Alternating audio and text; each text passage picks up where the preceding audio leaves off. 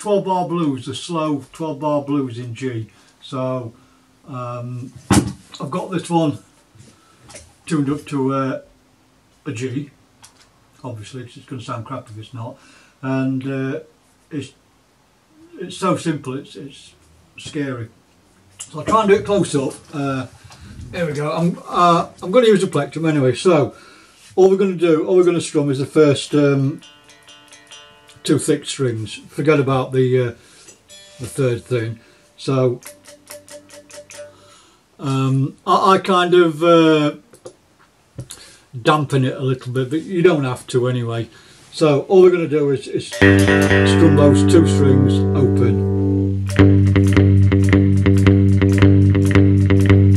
Right. So on the second string, we're going to start fingering it on the 2nd and 3rd fret. So it's, as you can see, look.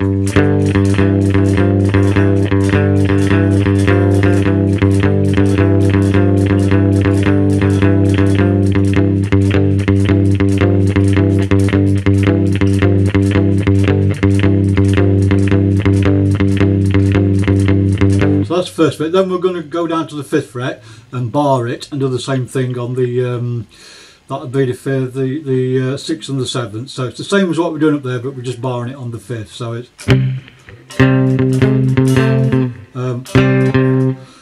hang on. So we're going to bar it on the 5th and we're going to go on the 7th and the 8th fret. Sorry.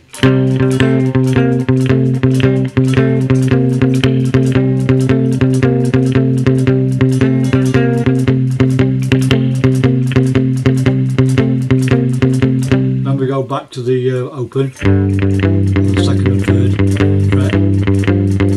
Then we go down to the 7th fret and do the same little thing on the 9th and 10th fret on the 2nd string. Then move down to the 1st fret and down to the open and back up to the 7th. So that's a simple 12 bar. So with that we can get some nice some blues harp on it, some G harp, C harp sorry, and a nice slide. So